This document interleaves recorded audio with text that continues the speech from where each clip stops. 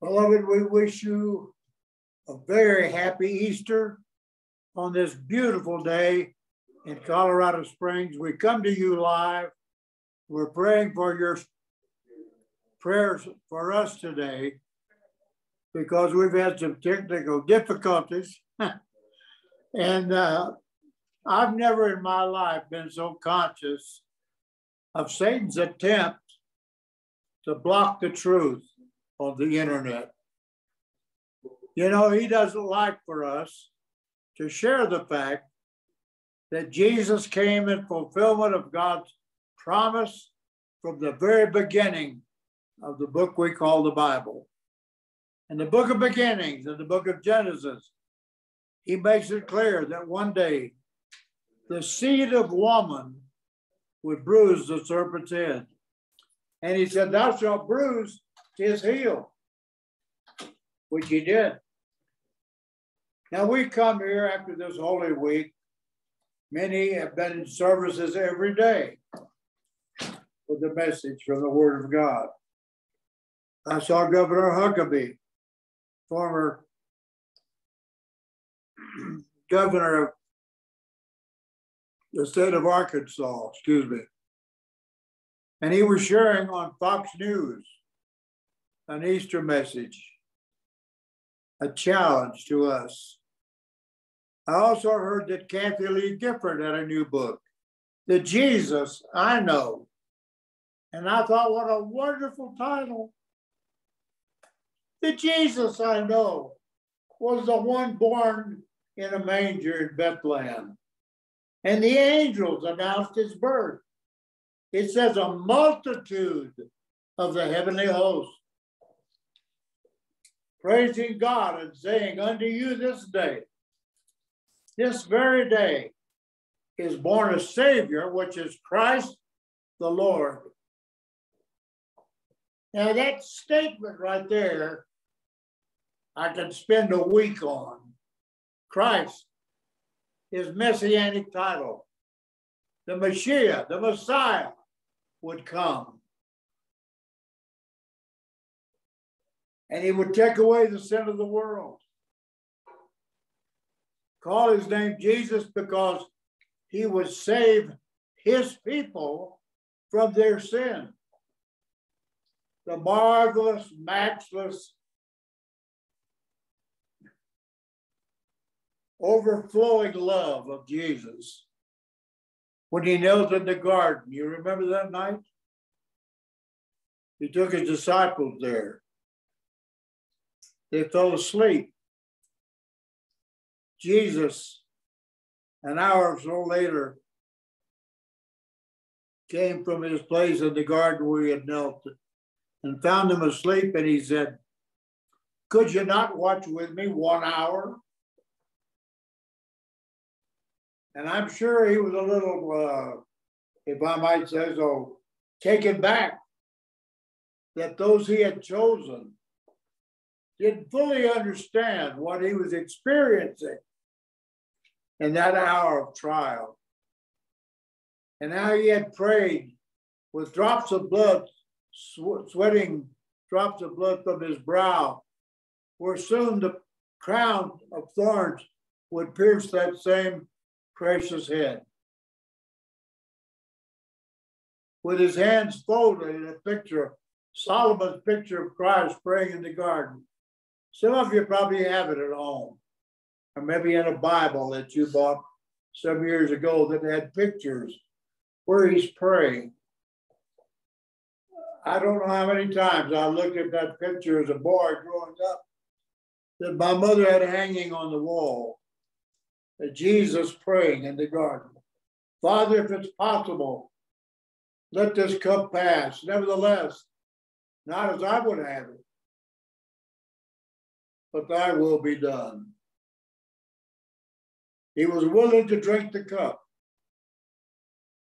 And because he went through all that suffering, because he was willing to lay down his life that we might have life, we have this Holy Week celebration among all true believers to rejoice on this Easter morning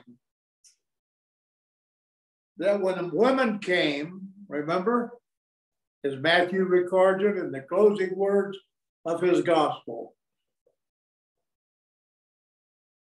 and they looked in the tomb, the stone was rolled away. And they said, he's not here. They've taken my Lord. And the angel, they thought, said, why seek ye the living among the dead? You see, he was alive. He had already come out of that tomb. He appeared unto his apostles in the upper room. He came through the door being shut, and they thought they'd seen a ghost. They couldn't believe it. And he said, if you think I'm not real, come and feel my hands. Look at my feet where the nails pierced it. The evidence is clear. There's no question it was the Master. What a wonderful transformation. Passing from death as they placed him in that tomb to life anew on that resurrection morning. On the third day, he said, I'll rise again. And he did.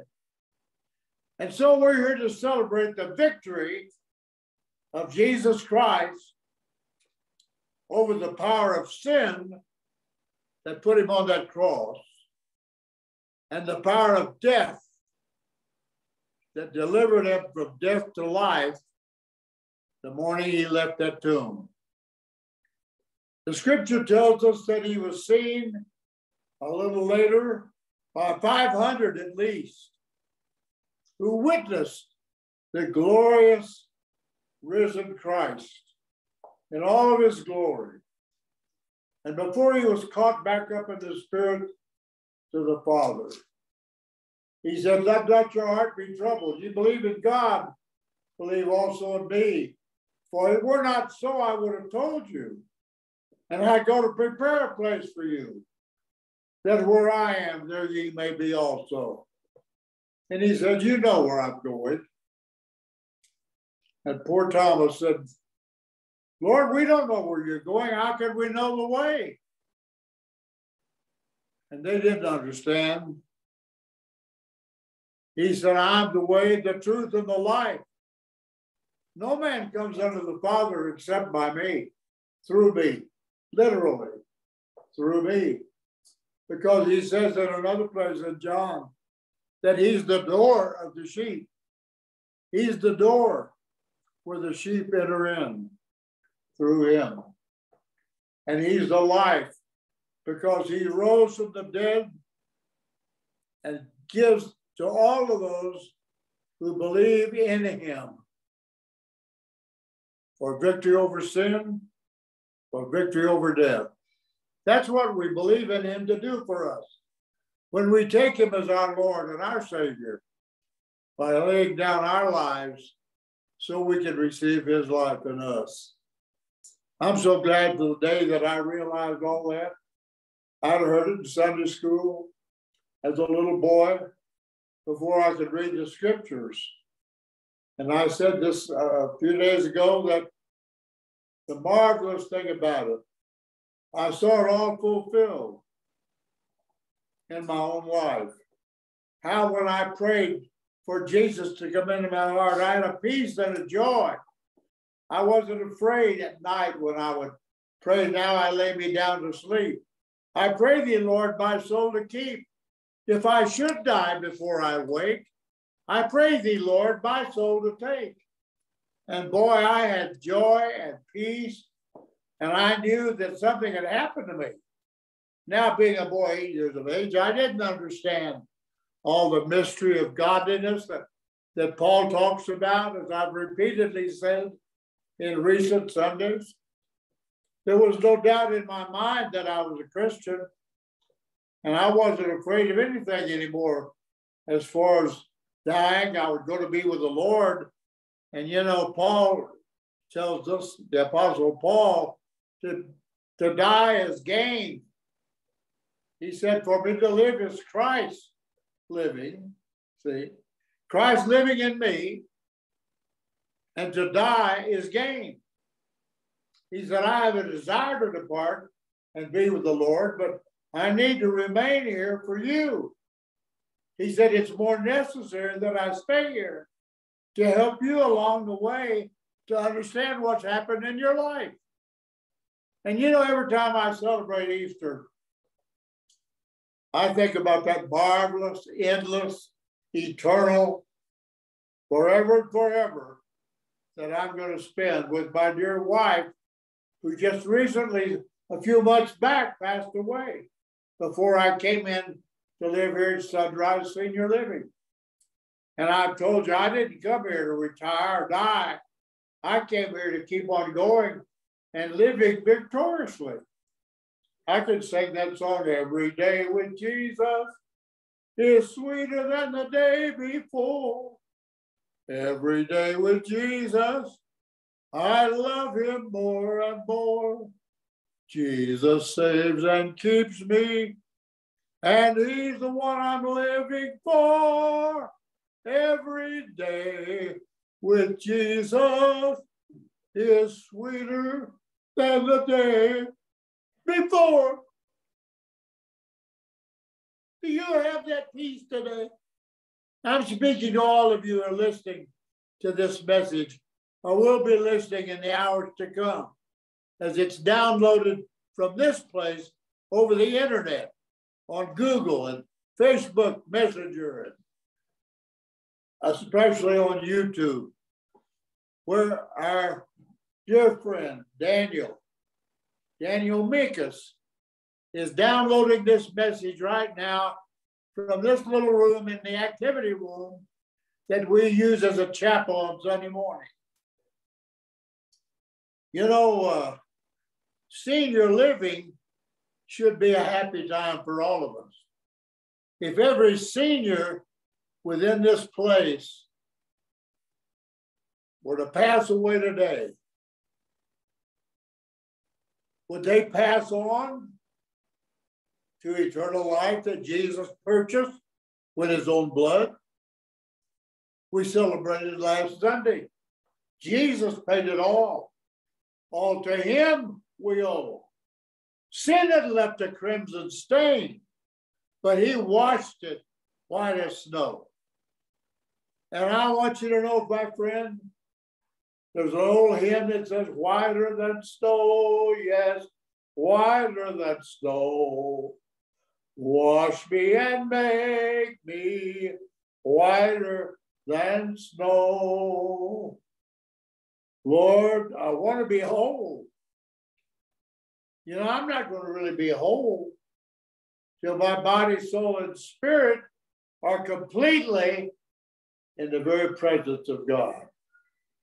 To when we're transformed into his likeness once and for all. There's another song that said, once and for all, oh brother, believe it. Once and for all, oh sinner, receive it. Christ has redeemed us once for all. You know, salvation doesn't begin when we die. It begins the day we're born again. You see, I was born again into new life. Now, Paul mentioned this in Ephesians, and I hope Danny's making some notes. We finally found several verses that I want you to read after the service, and you can confirm everything I've said in the scripture. I'm sorry we didn't have it ready. You know, the devil doesn't want you to read God's word, because I've challenged you from the day I started preaching and teaching in this place to know that searching the scripture, the more you look, the more you listen to God speak, the more you know what he's talking about, the more sense it makes that in the beginning God created. In the New Testament, God recreates. And he says to the Ephesians, you have he quickened who were dead.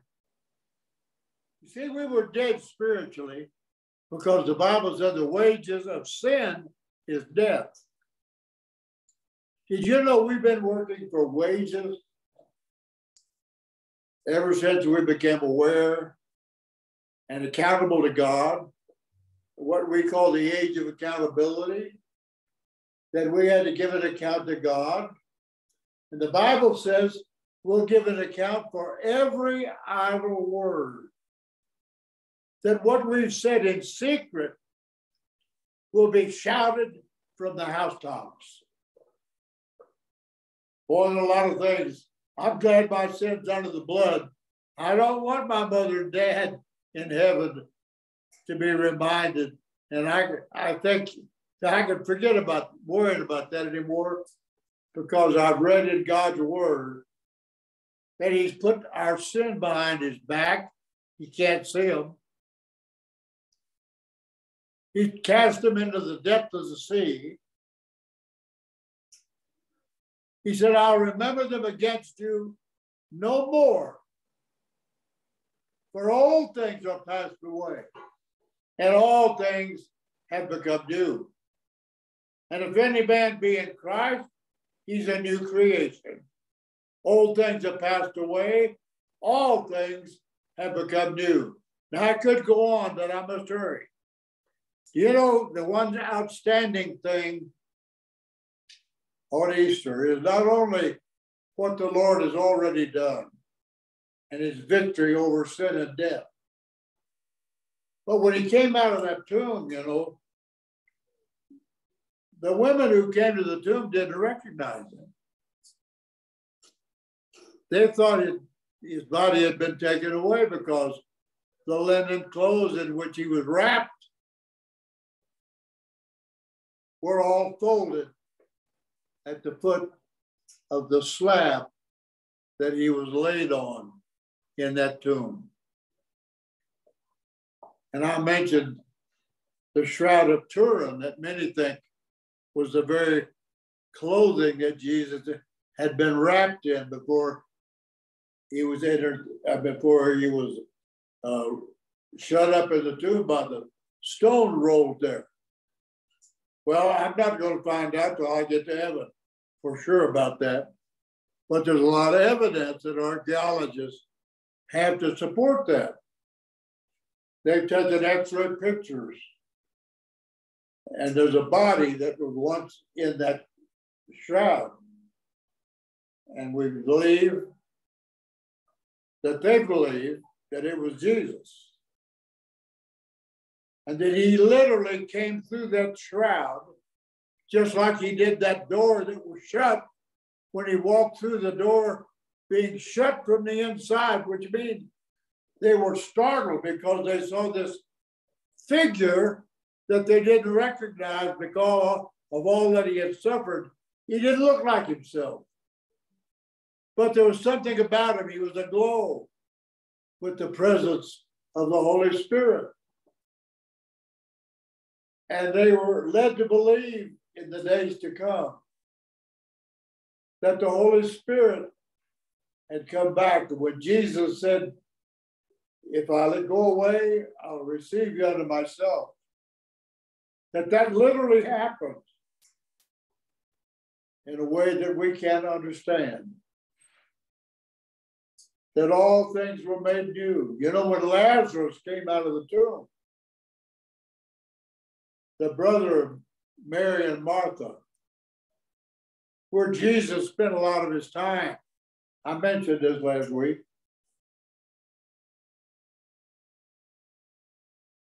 They said, Master, if you'd been here,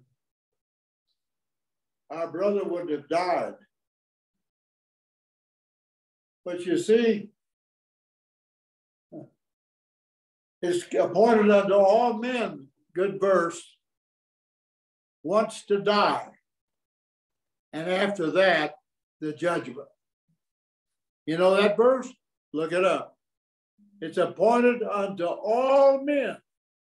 That means women, all people.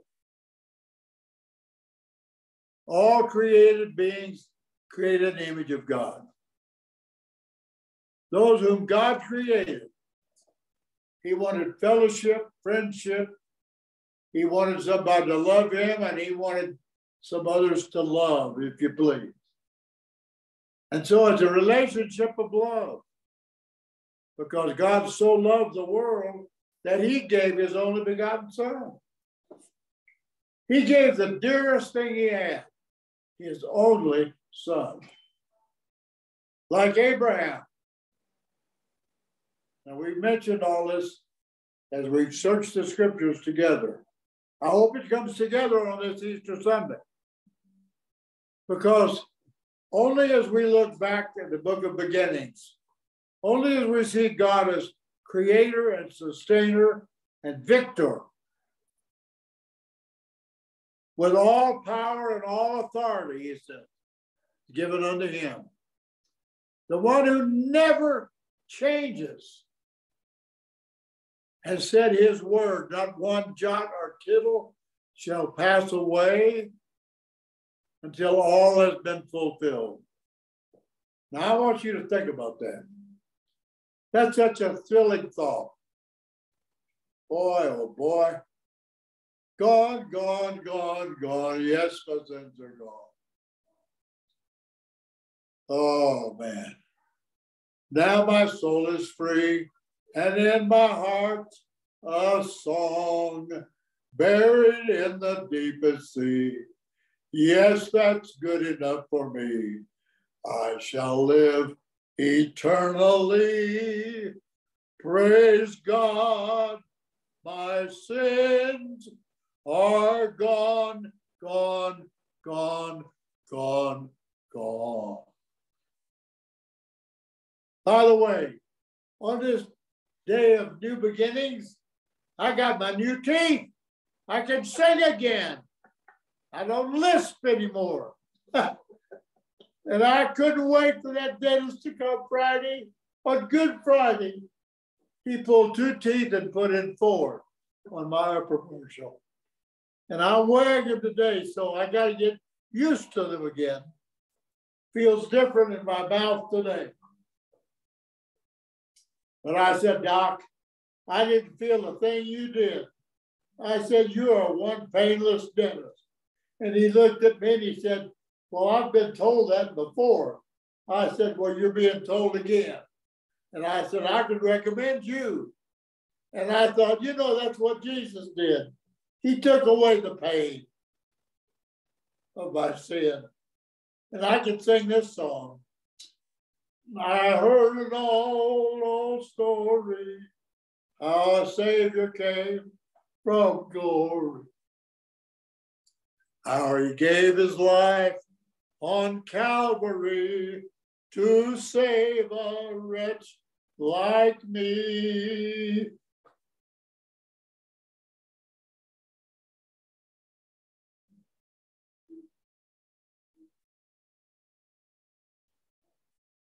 About the angels who were singing the old redemption story.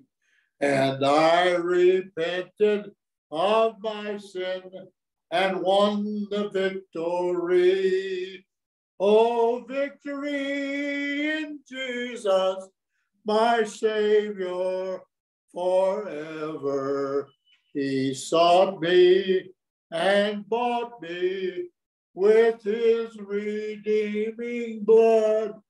He loved me ere I knew it, and all my love is due him. Are you listening? And some sweet day I'll sing up there this song of victory. Victory. Victory. You know, the devil's waging war all over this world. Sin and wickedness in high places. Wars and rumors of wars. The wickedness, the evil in our world is all the result of Satan's control and Satan's power. The Bible teaches us that in a spiritual sense, he's God of this world. But you know what the Bible says? One day, he's going to put down every opposing power and make every enemy, including Putin, his footstool. And that was the way a conquering king in the time of our Lord showed victory after a battle with the enemy. When little Goliath was chosen by Almighty God to be the victim of the pebble that little David with a slingshot would kill with one stone in the right spot. Down he went. And David, appointed and anointed of God, said, the God who gave me victory over the paw of the lion and the paw of the bear will give me victory over this Philistine giant. I want you to know that we're celebrating a day of victory today. I heard the Pope's message this morning at 3 o'clock. That's what time the sun came up in Italy today, in the Vatican City. And I saw people gathered by the tens of thousands. That place was packed. Mothers carried their babies in their arms to be blessed, to have an Easter blessing from the Pope himself. Now, friends, whatever we think, we have to accept the fact that at least they're celebrating the right person. They're not celebrating some wicked, dominating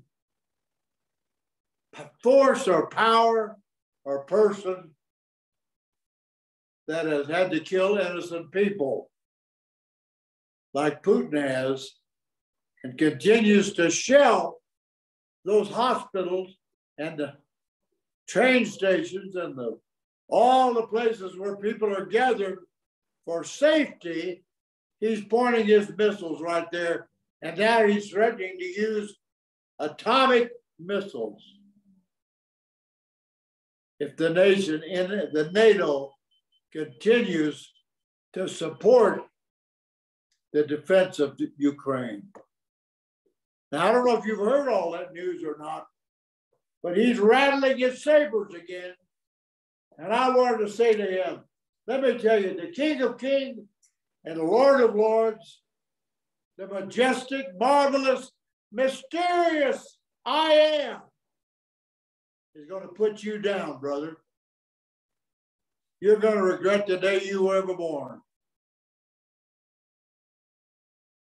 Because the Bible said so. And the wicked shall be turned into hell, and all the nations that forget God. That's the word of God.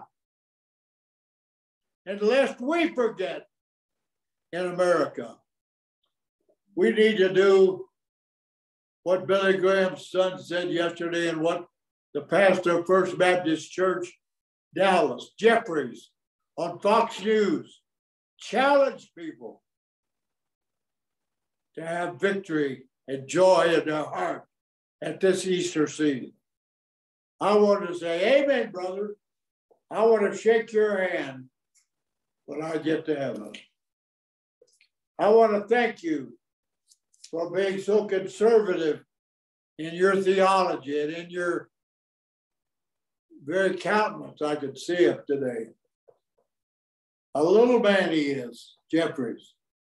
He's not a big, strong, handsome-looking man. But he has the sweetest spirit you ever want to meet. And he has continually, during the term of our President Trump, and I'm not speaking for any political figure or anybody, except to say that he was invited many times to come to Washington, D.C. And he gave advice and prayed for our president. Now, how many of you know do that? How many pastors had that much courage and believed the Bible enough to pray for the men in power over us, like the scripture tells us to do. I still pray for our president, the one we have now. I pray that somehow, some way, God can get through to him what we need to do as a nation. I wish he would call us all to prayer and say, everybody in America, get on their knees and call on the God of Daniel and the God of Abraham.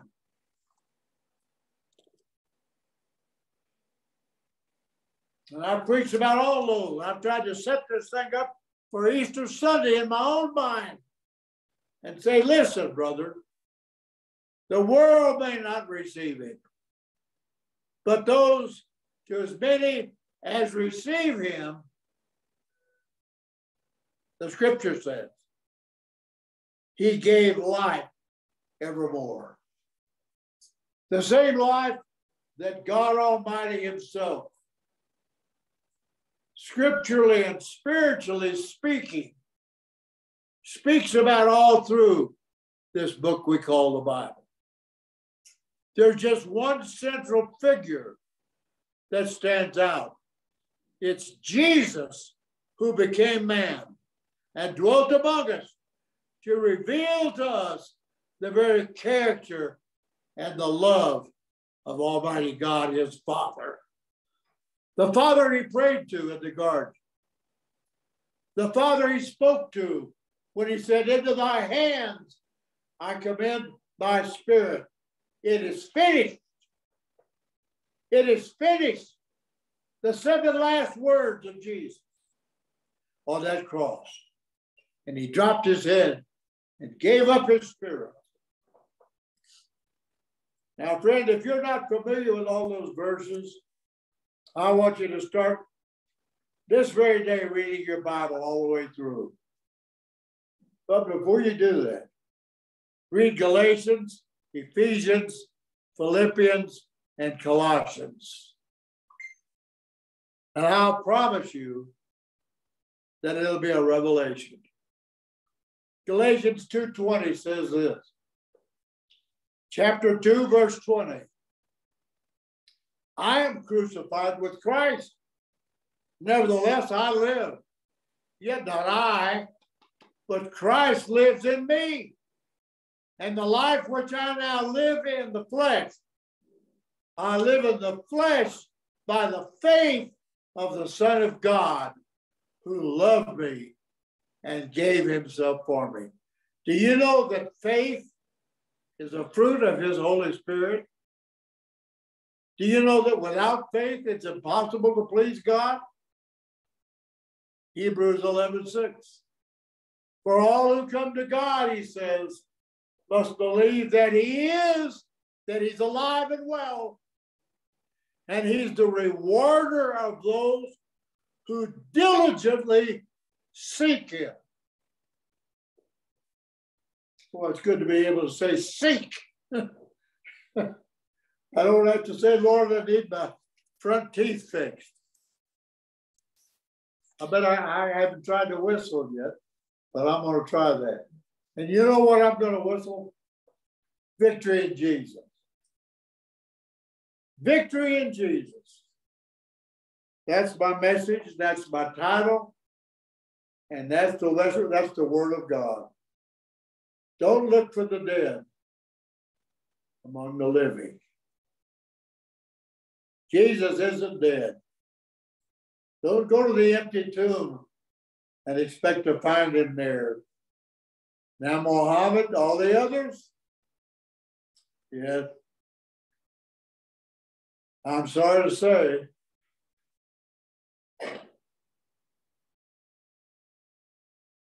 the only one that ever prophesied his own death and life and resurrection was Jesus.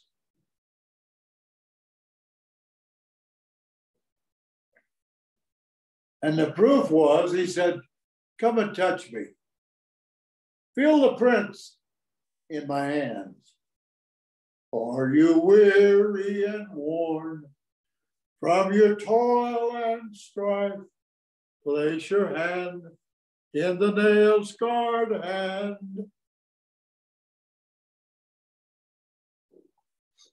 And the chorus goes, place your hand in the nail-scarred hand.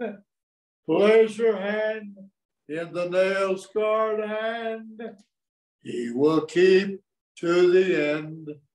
He's your dearest friend. Place your hand in the nail-scarred hand. And I think of all the wonderful verses in that song. We used to sing it often where my dad was pastor. Before I was ever saved, my daddy let me lead the music. And I know a lot of things that I sang I didn't know about. And one day I came to understand then. But the one song that my dad always loved for an invitation, softly and tenderly, Jesus is calling, calling for you and for me. See on the portal, he's waiting and watching, watching for you and for me. Come home, come home, ye who are weary, come home. Softly and tenderly, Jesus is calling, calling, oh sinner, come home. The last verse. Why should we tarry when Jesus is pleading? Pleading to you and to me. Oh, dear friend, our time goes so quickly. I know, I guess I enjoy preaching as much as anything I've ever done in my life.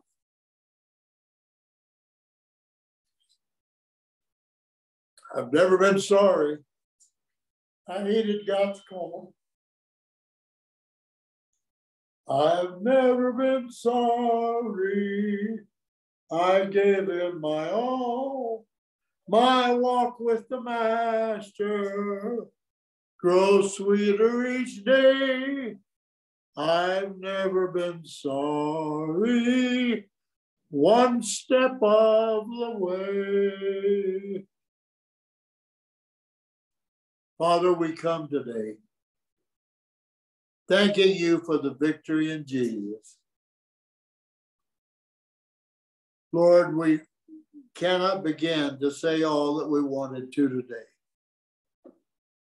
What a matchless, marvelous, mysterious day Easter is. We have Easter eggs from where the fertilized egg, like Mary, supernaturally. The Lord said unto her, that was just conceived into the angel said, is of the Holy Spirit. And he told Joseph, don't be quick to put her away,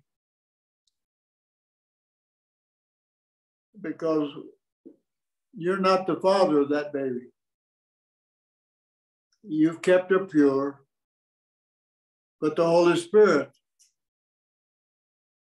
has brought new life. Why do we celebrate that? Why do we talk about the beautiful flowers, everything new? Why we want new clothes to wear to church, representing the new beginning for those who know the Jesus I know. You know, he makes all things new. He'll do it for you. Give him your life today. Invite him to come into your heart, and cleanse your heart, and change your heart, and control your heart. Those three things will happen. He'll cleanse you by his blood. He'll come into you by the Holy Spirit's power. He'll indwell you and enable you, as he enables me, to understand his word, to share it with other people, to tell people about that great adventure that you've had the day that you started walking with Jesus again. Like Adam and Eve before the fall, in the cool of the day, in that beautiful garden, one day, in the garden of heaven, we'll be restored to that place once more. And we'll rejoice forever and ever and praise him, the Lamb that was worthy to be slain as a sacrifice in our place where we deserve to die. He conquered death and came out of that tomb.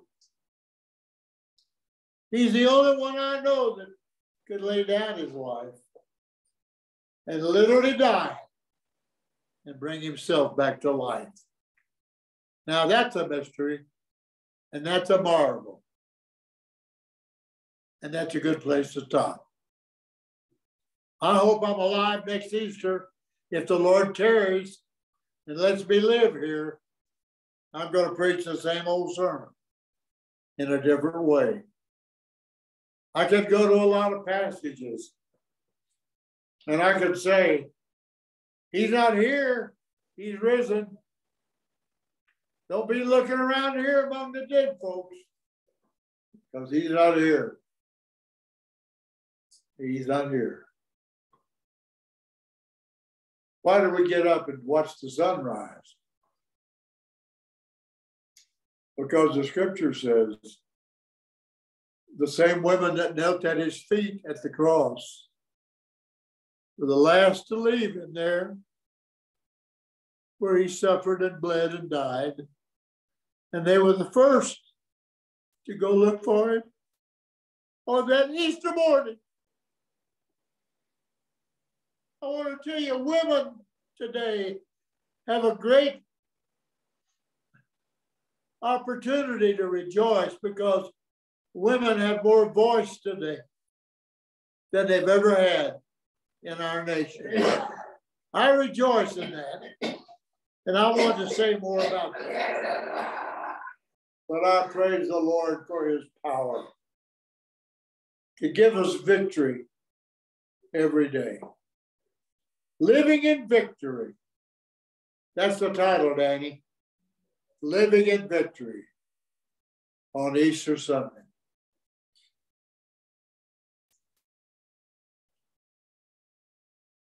I hope you'll tune in next week.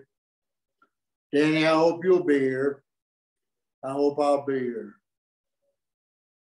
I'd like to just die preaching, and Lord, just take me up. I had a lady tell me this morning on the elevator, said, it would be a good day to go home, wouldn't it, Pastor?